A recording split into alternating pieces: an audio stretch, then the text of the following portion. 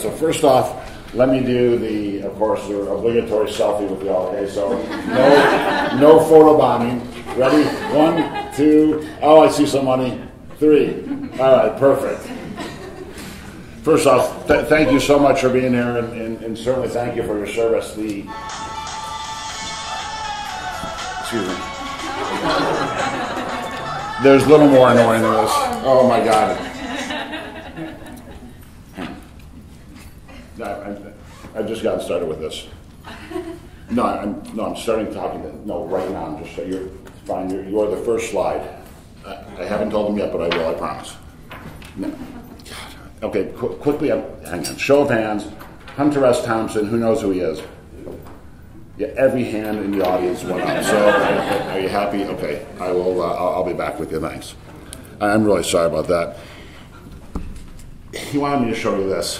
He calls me occasionally, and at least he says he's Hunter Thompson, but this is his favorite quote, and it is clearly one of my favorite quotes as well. And I love at the end of life when you slide in and say, "Holy shit, what a ride!" And this is the guy that I'm talking about. He's been dead about 10 years, so I'm not sure it's actually him who's calling me, but he continues to call me, so in fact it might be. The other kind of scary quote he had, and if you've read anything about him, is he's kind of the starter of gonzo journalism, which is kind of crazy, drug-hazed, alcohol-induced journalism. But despite that, he has some brilliant quotes. And at the edge, there's no honest way to explain it because the only people who really know where it is are the ones who've gone over it. And so here's to not having to go over it. And while those are great quotes, this is one of my favorite quotes. And you know this quote probably very well. It's on the website of the Pat Tillman Foundation. Somewhere inside we hear a voice. It leads us in the direction of who we wish to become, but it is up to us whether to follow it or not. And it was said by this guy who clearly followed it. And I know I'm going to preach to the choir for the next few minutes. And you all have the fact that you're here, you have the absolute capacity to follow it, whatever it is. I started on my own kind of journey looking at this and thinking about talking about it. I was asked to speak to a group of Mensa people. Before I say anything else, is anybody in here in Mensa? I'm not either. So when I started, it was about 7,500 people. And I started off saying, it was a Friday afternoon, it was middle summer in Phoenix, and it was jam-packed. And I said, thank you so much for being here. Frankly, I'm shocked about how many people are so enthusiastic about the women's reproductive cycle. Which I thought was incredibly funny. And it got no laughs at all. And so it started out kind of slow. But by the end of it, they kind of warmed up to me and maybe me to them a little bit. But at the end, one of them raised their hand. And now these are, as I understand it, have to be IQ over 160 to get into Mensa. So at the end of this, the guy stood up. He had a pocket protector, I swear to God. And he said, hey, this is all well and good, and we all are super excited to go out and change the world. But tomorrow, when we wake up and look in the mirror, it won't be John Shufeldt we see, it'll be us. And then what do you have to say about that? And you can feel the air just get sucked out of the room. And I thought, man, if these people who have super high IQs are having a hard time getting it together to change the world, what does that do for the rest of us? Which really is the kind of the impetus for me to start on this thing. So I started calling this Reflections, this views from just over the horizon. That's me. And it's really about looking ahead and beyond and trying to figure out what traits and qualities do you have today that you count in your playbook. And of all the groups I've spoken to, hands down, I've spoken to some really cool groups. You guys are by far the outliers, and I'll get back to that in a minute.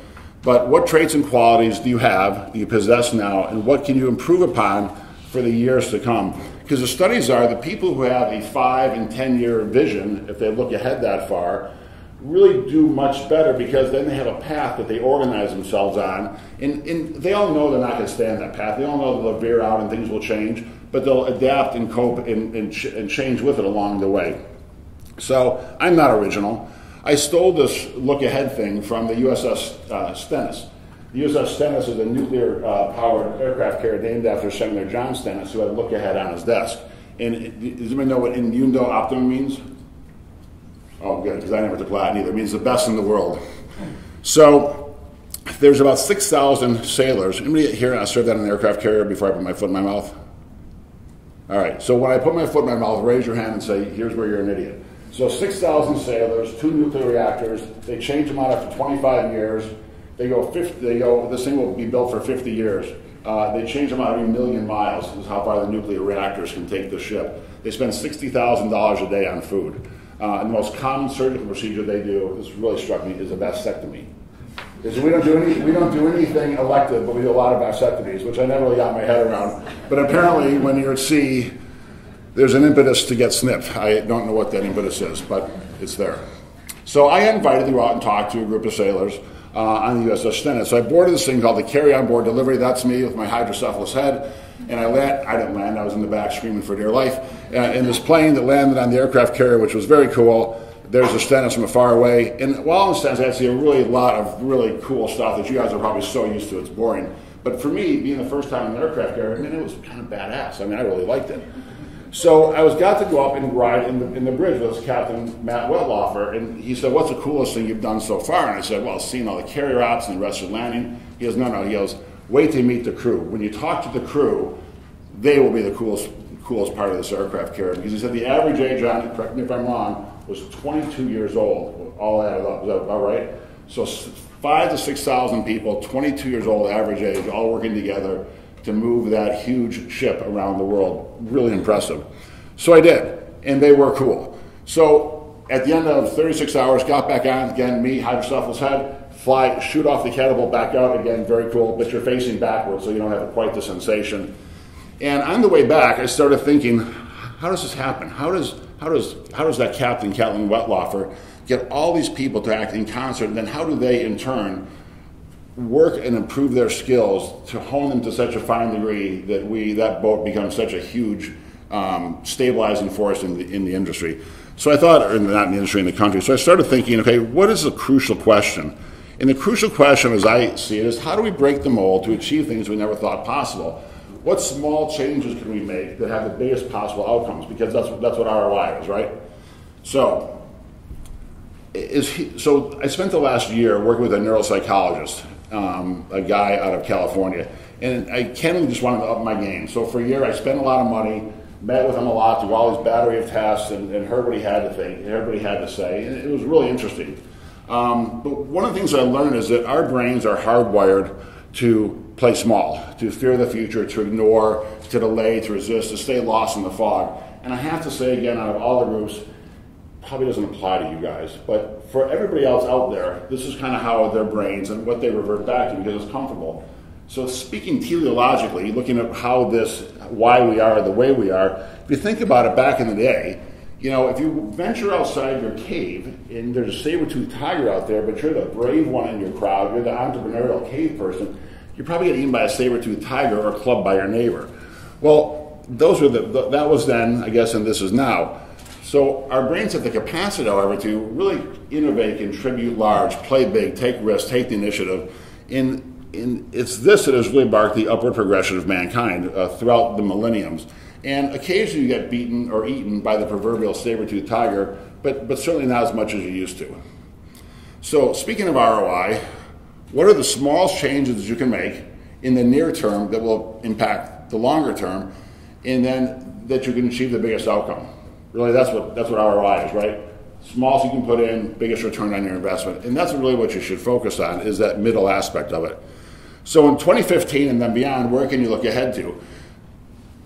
So before this last year started, I started working with this guy. He said, I want you to write down your goals for the year, and then I want you to think of them on a month-to-month basis, and then a week-to-week basis, and then a day-to-day basis. And you don't have to be, an engineer about the thing, but if you start thinking in that sort of term and say, all right, I know where I want to get to here. So one of the things I do is I try to go back to school every 10 years. Sometimes I go a little shorter, sometimes I go a little longer, but last year I did this Six Sigma thing. And I knew at the start of the year I wanted to finish it by the end of the year, and I knew that I was woefully inadequate in a lot of things, math being one of them. So I went back and started looking at some math to try to figure out, okay, what math do I need to do the statistics to get through the Six Sigma? And that's just one kind of poor example of it. But if you start looking ahead, what can you do that impacts other people? Well, certainly respect everyone you meet, forgive where you can, where you should, paying attention to smaller details that lead to the biggest outcomes. For example, reading a new book every week was one of mine. Being kind to the hard to be kind crowd. I work in a very busy trauma center in downtown Phoenix, and we see a lot of indigents, we see a lot of people who are on drugs and alcohol and all sorts of things. And sometimes when they spit at you, they're kind of hard to be kind to. But those are the ones who kind of need kindness the most. And so they think, okay, I can up my game on that. But at the end of the day, what can you do? Small, incremental things to change the world. I mean, I think that's what you're here for. That's certainly what the Tillman Scholarship is all about. So for me, one small thing I did was I started just making a checklist every day. And I'm a checklist, a Tal Gawande checklist manifesto sort of person. And I kind of did it anyway, but I did it more mentally previously. And I'm sure I forgot a lot of things.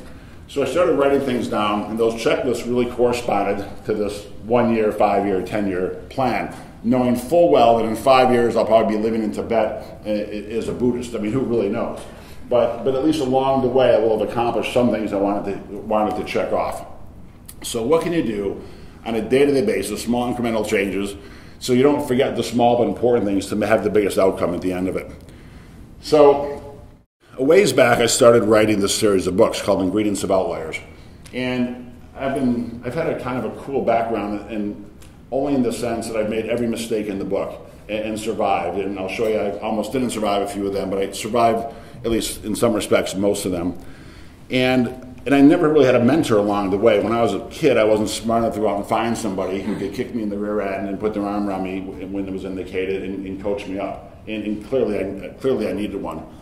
But over the years, I've been cataloging these traits of people who are really at the top of their game, and trying to say, okay, what is it about them? And Pat Tillman is certainly one of them. And what is it about them when you meet them and when you see them interact with others that sets them apart from just the kind of the average workaday person in the world? And I came up with about 10 or 12 of them, and they kind of all had most of them. They didn't all have all of them, but they all had most of them. So the first two books were talking about what these traits are. And then the rest of the series goes discipline by discipline in interviewing these people who I've met or I've known for years who have these traits and then hearing about their story. So that was the genesis of all this. So what's an outlier? I kind of stole it from Malcolm Gladwell. I mean, in the sense of somebody who stands out from the statistical norm is kind of how you define an outlier, at least statistically. But for me, it was defined as someone who starts at excellence and kind of goes up from there. And it's these people that I was talking about that I kind of just tried to distill some of their traits from. So I mentioned I practiced emergency medicine, and I've noticed over the years, and so this is 30 years and 17 days ago was my first day in the ER, because July is when you start, so it's pretty easy to figure out. 30 years and 17 days I've been practicing emergency medicine. I know I only look like I'm 35, but it's not true. And it's been amazing because I've seen people at their absolute worst, in the worst time of their life, and at their absolute best, maybe even during the worst time of their life. And it's everything about the human condition you see in an emergency department. And one of the things that struck me the most is occasionally, 5 times maybe in 30 years, I'll see somebody at the end, and they know they're at the end, and they know they're dying, and they know there's nothing you can do for them. And as they're about to die, in their DNR, as they're about to die, they have this look on their face. And I started calling it the if-only look. And when you see it, it's incredibly disturbing because you know, and they know, and you know they know it, that they're going through their head thinking of all the things that if only they would have fill in the rest of the blank. And I saw the sign, and this is it. It's the person who you are meets the person you could have become if only. And I told myself, 30 years ago probably, when I first saw this book, crap, I do not want to do that. I want to slide into the grave, beat the crap, yelling, holy shit, what a ride. And that's kind of what has been my motivating force ever since then. Right, wrong, or indifferent, I do not want to be on my deathbed saying if only, because that means I would have not lived up to my God-given potential, however low that bar may be. So I've had this good fortune to do a lot of cool things, and when I say do them, I'm mostly a poser. So I'm the doctor on the SWAT team. I speak at this law school at Sandra O'Connor Law School, so I was going to sit next to her. She couldn't hear anything, so she kept asking me what they were saying, so I was kind of making stuff up, and it was making her laugh. So I've met these amazing people, and this is where I started thinking, okay, what makes Sandra O'Connor so amazing? What makes these guys on the skids here such absolute humble badasses? There are people who fly F-35s, or people in the trauma room here up on the top left. And one of the defining traits, and you heard this at lunch, so none of this will be new, and I suspect from what I understand, all of you have this in spades, is humility. Frank Lay is a football coach, and it's one of my favorite quotes of all time. Egotism is the anesthetic which dulls the pain of stupidity. And I love that quote because when I hear people going on and on about themselves, I'm always thinking, ego probably does truly equal 1 over knowledge, and it's like Socrates. The more I learn, the less I know, or the more I think I need to know. And humility of all these top of the game rock stars has been the one thing that I can say every one of them had. So how do you define it? So this is a book called Humilitas, written by an Australian minister who's also a PhD, and I love the definition: the noble choice to forgo your status and deploy your resources or use your influence in the service of others before yourself. I mean, what better definition of the United States military there is than that? I mean, you put yourself in harm's way for the benefit of others. I mean, the definition of humility. Ego, on the other hand, the practice of talking about oneself too much, an exaggerated sense of self-importance. So let me give you a little example. So I had this old military plane that I've been flying for 16 years now, that's it. And I occasionally go to an air show, but generally I'll just fly it around. My son is an Air Force pilot. He and I have flown out of the country a couple times, and we just had a hell of a great time doing it. And there's this woman who worked for me named Terry, and her husband Aaron was an Air Force Thunderbird. And Aaron is a great guy, super humble, top of the game, a walking recruitment poster for the Air Force. His brother-in-law is an F-35 pilot, so brother-in-law Matt. So Matt and I were going to fly down to Davis Mountain and see Aaron in his plane, to see Aaron perform his first time as a Thunderbird. He was number 6. And we're getting in the plane, and you wear parachutes, and I mean, there's no way I'm jumping out of that plane unless I'm on fire. Otherwise, we're flying into the ground. I have no intention of jumping, at least that I have to. So I'm going through this whole procedure with Matt. I'm saying, okay, Matt, here's how we do it. Blow the canopy off, yaw the plane, climb out in the wing, roll down, blah, blah, blah, blah. Or flip the plane upside down, pull your belt off, fall out, don't deploy it. And I'm going on and on. And Matt's just going, okay, all right, now I get it. And all of a sudden it dawns on me, Matt's a professional Air Force pilot. And I don't think they jump, but I don't know.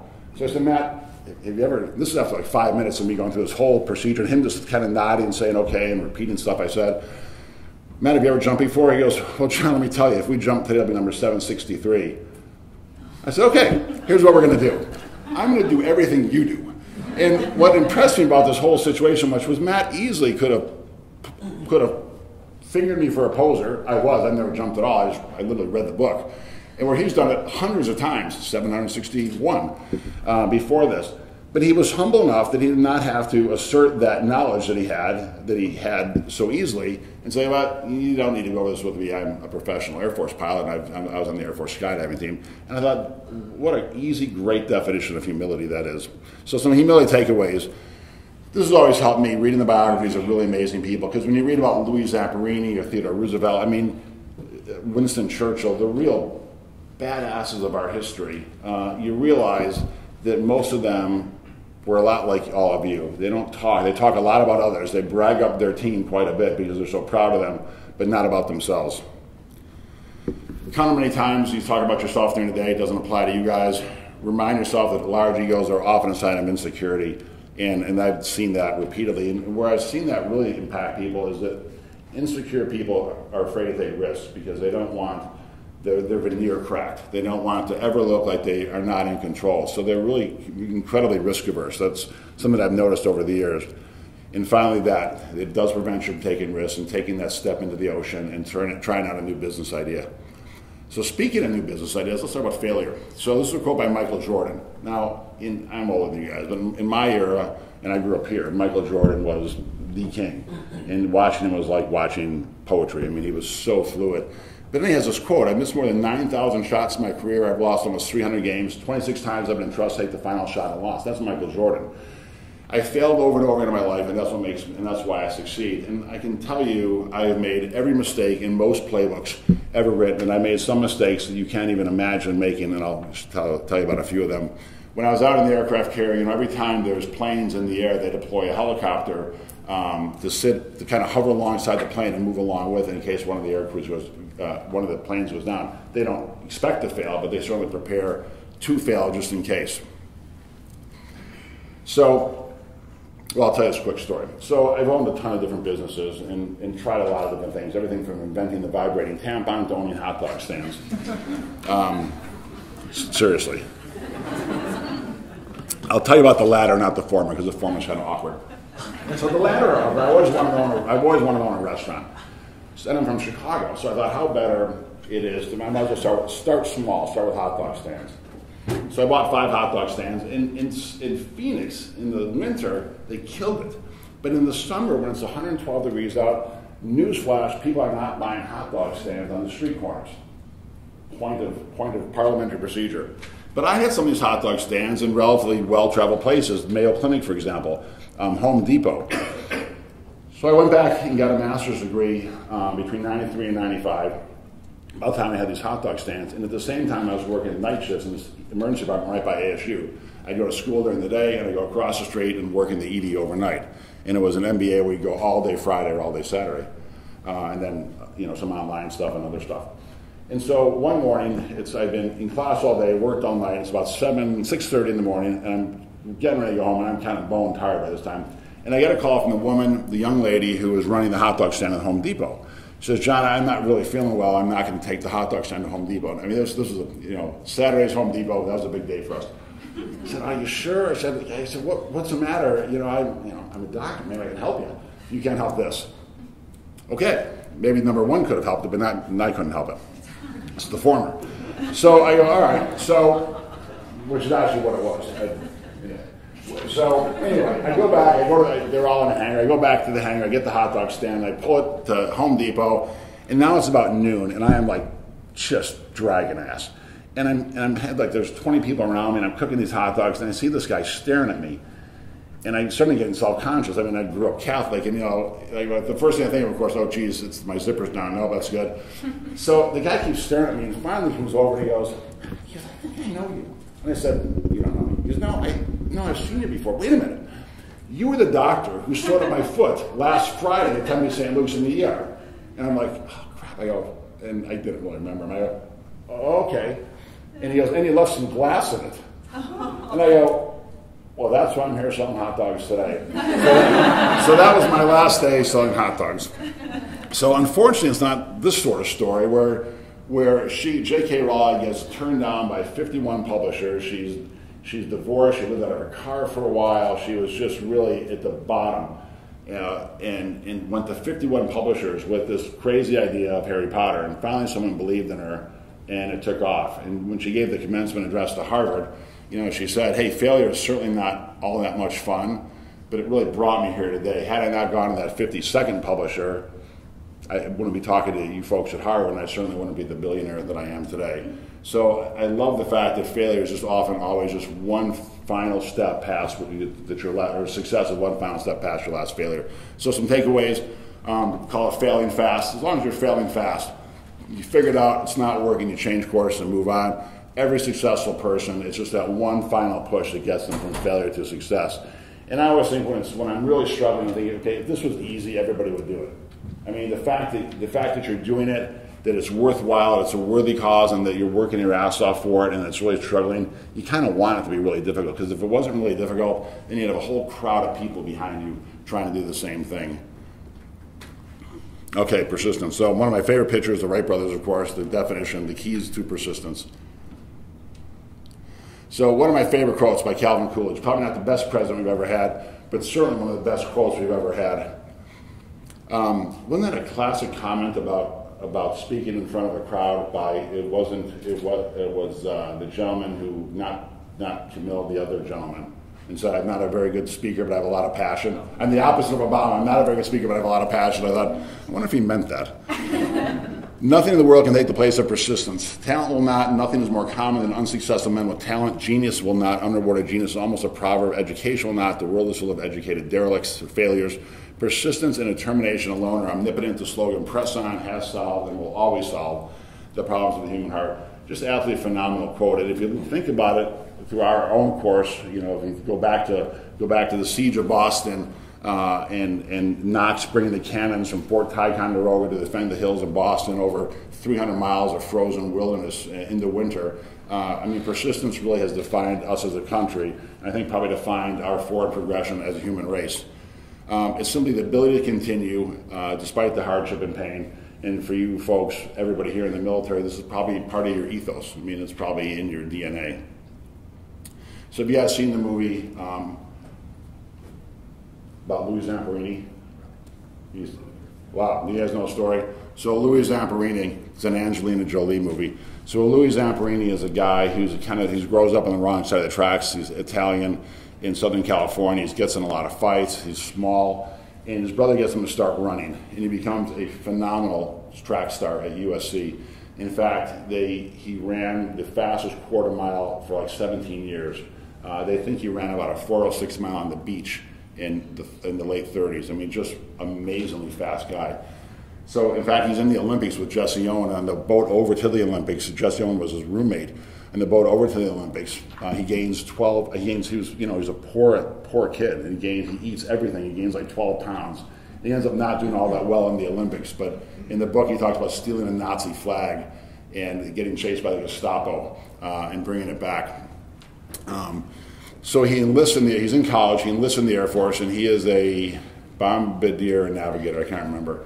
And they're flying a kind of a rescue mission out because the plane doesn't come back. And one of the engines in their plane fails, they feather the wrong side, the plane spins into the ocean, 3 people survive. One of them eats all the rations the first night, and Louis Zamperini and actually the pilot survive. They live on that raft for 47 days, which is another world record if you ever want to hold a record on something. Fighting sharks, staying straight by Japanese planes. Finally, a Japanese boat picks him up, and he spends 3 years in two plus years in prison war camp getting tortured by this guy who knew he was an Olympic athlete. And I always think to myself, no matter how bad of a day you're having, it was the best day of Louis Zamperini's life during that period of time. He finally comes back to the States, and he's an alcoholic, and he says he's a worthless drunk. That was his own description. And he goes to Billy Graham and finds God, and whatever he did to turn his life around, and literally lived until a year ago or so, really talking to youth about staying out of trouble and setting the world on fire. So if you guys know the story of Ernest Shackleton, so Shackleton on this boat, the Endurance, tries to go to the South Pole and gets stranded on the ice for effectively 2 years. That they were on an island called Elephant Island, or on this ice cap, and survived. And every day they had no hope of rescue. Every day they just persisted on and persisted on. And again, when I'm struggling, when I'm whining to myself, I think, Louis Zamperini, Ernest Shackleton, there's all sorts of people who have had it far worse than I ever will have. And I always find solace in that perspective that, man up, Mary. This is nothing compared to what other people have endured. So some takeaways for me.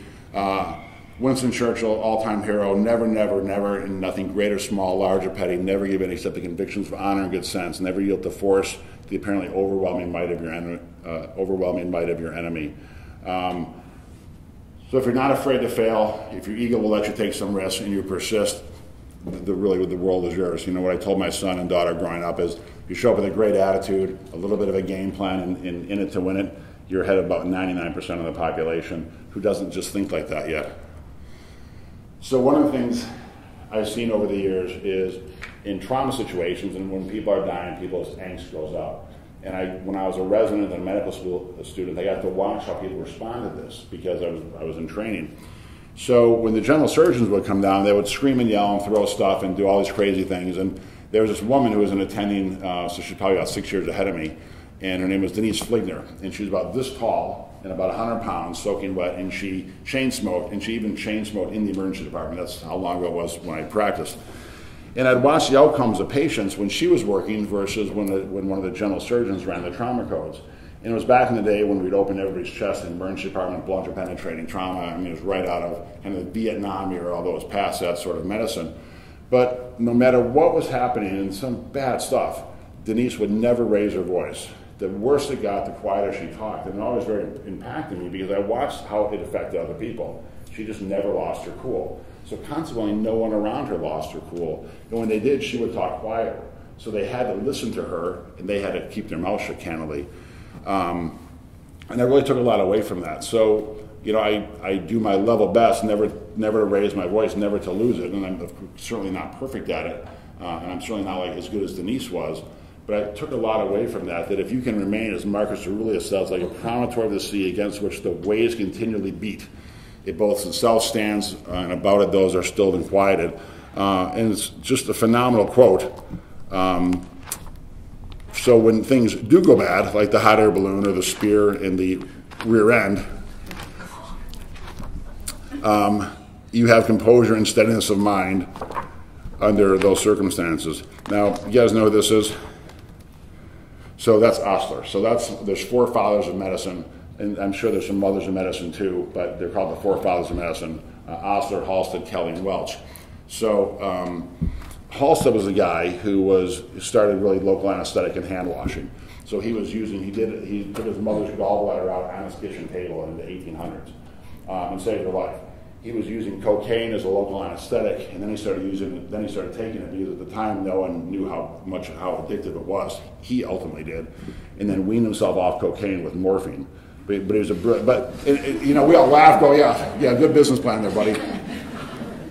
So, digressing a little bit on that business plan. So one of the things I get to do is I get to work with our SWAT team in Phoenix, and I'm not the one kicking on the door, I'm the one hiding behind the van generally. But they're a great group of men and women, and we go out, they see some amazing things. So on one particular call, there was this guy who had a pretty good business plan. He would dress up in tactical gear, and he would rob drug dealers of their guns and cash and drugs. And when you think about it, you're in business school, that's not a bad business plan, except he would kill them. And that raised the ire of the police department. Had he not been killing them, no one would have cared, I think. But anyway, he was killing them, and that got everybody's attention. So the SWAT team gets called to go down and get this guy. So 18 guys, dressed in all black gear in 3 vans, go down to his house in Maricopa. And Maricopa was this kind of it was a brand new town and outside of Phoenix, but no one lived there because it was after the crash, except he was living with his girlfriend. So as we're driving up, they get a radio call in the van, and they said, hey, we just got a call from the address you're hitting that this guy's slapping around his girlfriend. The neighbor was calling, and they're all screaming, and people getting slapped and stuff. So the sergeant goes, well, don't send any police cars there because we are literally driving down the street. So the second he puts on the radio, the 3 vans pull up, 17 guys was out, not me, 17 people go out, blow the doors off, rake the windows, drag the outlaws underwear, throw his ass on the ground, handcuff him. And I remember sitting in the van laughing, going, man, that neighbor must be thinking, God, they take domestic violence pretty damn seriously. So anyway, so back to Osler. So he goes from Penn to Hopkins, and he's the dean of medicine there, and he's the first person who brought residents on rounds in front of patients. But he had this great speech called Equanimous, and it was a speech he gave to the Penn medical students as he left, and it meant imperturbability. And I'll just read a couple of quotes from it, because it really is striking to me. In the first place, he said, the physician or surgeon, no quality takes rank with imperturbability, and I propose for a few minutes to direct your attention to this essential bodily virtue.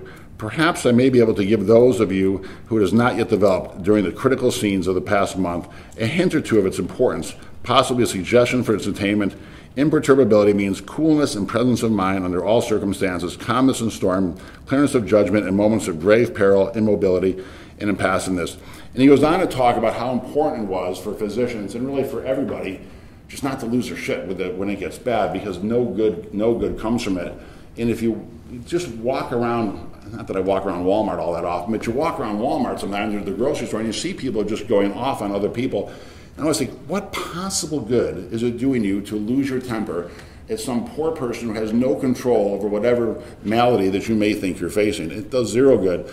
And in things like medicine and law and law enforcement, and certainly in the military, I can't imagine, maybe during training when my son's getting yelled at by his instructor pilot, he probably deserves it, but I can't imagine why that ever works. And so imperturbability at Equanimous has always struck with me of its importance. So some takeaways: it never works. People never perform their best when they're being screamed at. When all else fails, don't lose control of your own emotions. You guys know who Viktor Frankl is? So Viktor Frankl is an incredible physician, psychiatrist. Loses his whole family in Nazi prison camps during World War II, during the Holocaust. And he got out of there and said, look, they could do anything they wanted to me, but they could never take away my ability to respond. I get to choose how I respond. So no matter what you do to me, I get to respond how my reaction is my own. And so when someone says, I'm sorry I made you feel that way, my first response, and it sounds kind of a smartass, is you can't make me feel anything. I can choose to let you bother me or sad, happy, whatever, but you can't make me feel that way. Because I always think of Viktor Frankl. Boy, if he loses his entire family and everybody he's there with, and they can't make him feel a certain way, if he can do it, I can certainly do some small fraction. Because I think at the end of the day, stress reveals and brings out character, and unfortunately sometimes it's flaws. So preparation, and we're almost timed out here, I think, almost. Always preceded by spectacular preparation. So, as I mentioned, I like to fly. So this is a friend of mine. This is a hangar I have, and this was his plane. And that is a 1940 Cessna 190. And this will sound kind of odd, but the night before, there's 3 of us dudes sitting around in the jacuzzi, drinking wine, and I think we had swimsuits. I'm sure we had swimsuits on, and drinking wine and talking about this plane. Now, Glenn and I, who's also a pilot, we're up sitting in this cabin, just hanging out, working on some cabin I have, and Rick in his plane comes up to pick us up. Doesn't want to fly back that night, so we're sitting around having a good time, and 3 dudes in a jacuzzi, and talking about this plane. He said, the plane is a phenomenal record, and in its day, it was kind of the citation jet of planes for private aircraft. It had one flaw, it only had one door, and if the plane crashed, and you survived the crash, if the door buckled, you'd often burn to death. So, and we're just kind of chatting, get up the next morning, and Glenn and I are kind of arguing. I said, oh, Glenn, you sit in the front seat. I've got more tail there every time than you have. No, you sit in the front seat, whatever. So I get in the front seat. So I'm in the right. Rick, the pilot's in the left. Glenn's in the back seat. And we filled it full of all sorts of crap to fly back from the cabin. And on takeoff roll, and it's about a 6,000-foot airport and about a 4,000-foot runway, so it's not that long. And takeoff roll, Rick loses control of the plane. So that's the plane about probably 90 seconds after impact.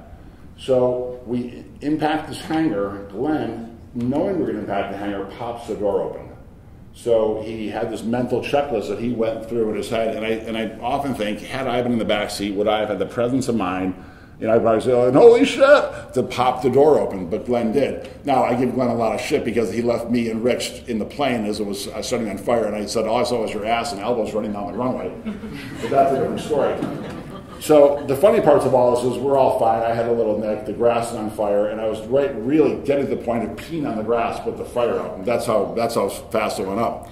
So Rick is in the front seat. He breaks his back. I pull him out of insides all this array. I pull him out and leave my handprints on his upper arm. So I lay him next to the plane, and he ultimately broke his back, but he's an inch shorter, but he'll be okay.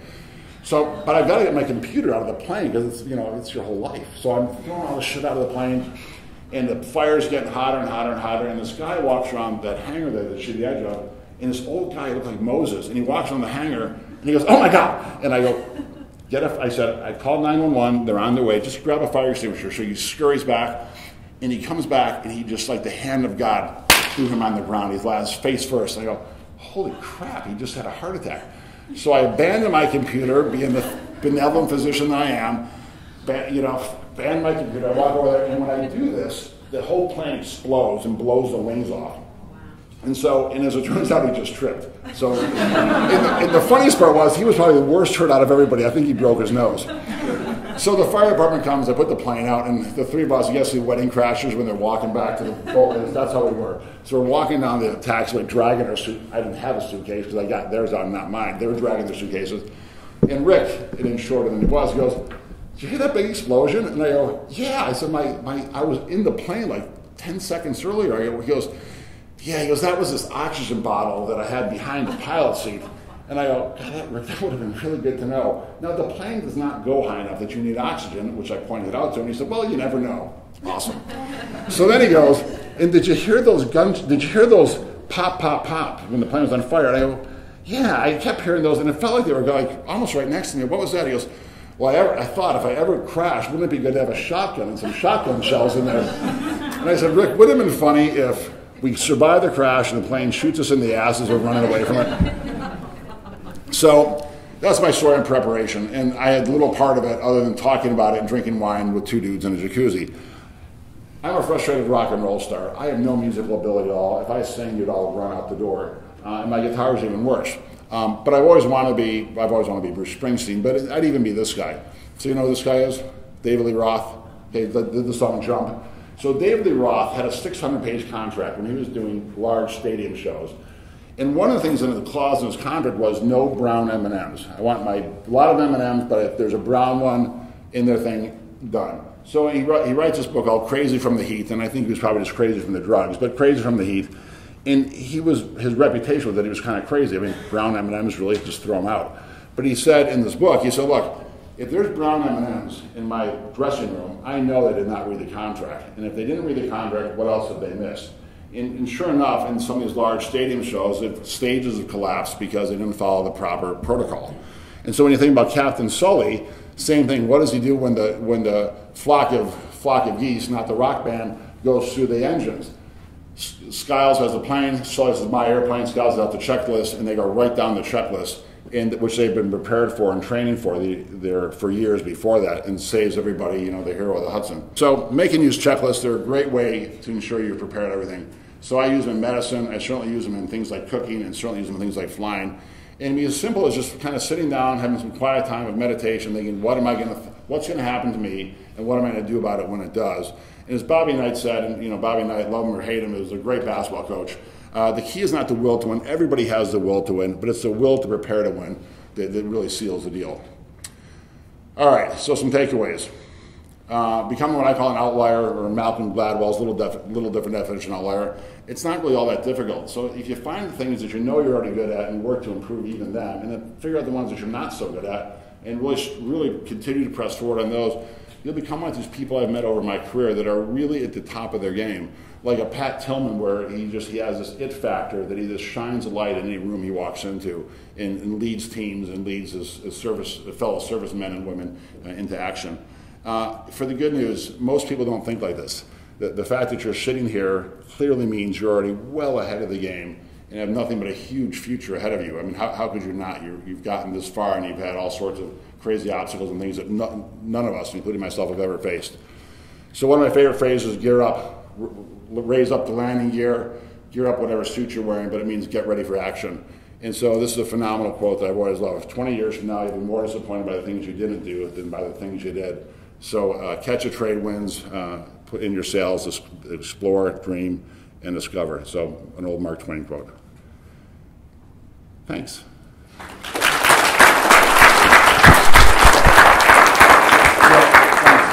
So I was supposed to leave time for questions, so if there's questions, I'm happy to try to answer them, or anybody else can answer them.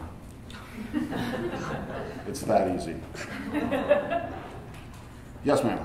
Hi. Thanks, first of all, for your comments and presentation. I find that I agree with everything that you said, and people trying to strive for self-improvement, but I always get tripped up in terms of what that actually looks like. And so in your research and in meeting with all of these people, I was wondering if you picked up on any particular trends, like in particular, when you talk about the checklist, but how does that manifest itself in everyday life? So that's a great question, and so the question is, how do you move the ball with all that crap you just told us? How do you move the ball forward? Was that a good summary? I wouldn't say crap. That's my unintellectual summary.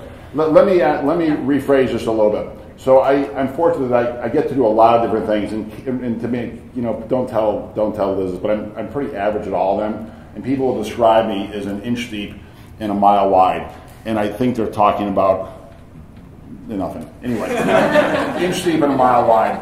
And what I found is it's really relatively easy, and the people that I see who struggle, who have a hard time moving the ball forward, now this will sound counterintuitive, are perfectionists. Because if you are one of those, I have a close friend who is an inch wide and a mile deep, and he absolutely has to know it all before he'll take the first step. He's a banker and a lawyer by training. But I found, so in emergency medicine, I call it the 95% confidence interval. I've had colleagues who have to know the diagnosis when the person leaves, and they go through great, they do everything to learn, and they see one patient a day. And you just can't operate, or I personally could not operate in any environment where I had to always be perfect. So if you say, I'm going to be the 95% confidence interval, I'm going to embrace the mistakes when I make them, I'm going to learn from them and move forward, change course of it and move forward, but I'm going to build the wings while I'm flying. And that's how I think, at least in my own case, I've moved the ball forward. I'm very comfortable living with some ambiguity. Not a ton of ambiguity, because some of the stuff that I get to do is kind of life and death. But enough ambiguity that if I make a mistake, I can hopefully react quick enough that I can make those small course corrections and you can get back on the path. So if you're one of those people that's incredibly type A, that you have to know it all before you take the first step, life's hard because it's hard to know it all. But if you can live with some ambiguity and you're not afraid to fail and your ego doesn't let you get so bruised up that you can't laugh at yourself, God, it's really relatively straightforward. Did I answer your question? Answered another question. It was close enough. Other questions? Well, you guys have been great. I've learned more from you than you have from me, and the lunch day was awesome. So thanks again for the service to our country. I'm awed. I'm proud as hell of you and of my son who's in the military. So thanks for the service and thanks for being there. I really appreciate it.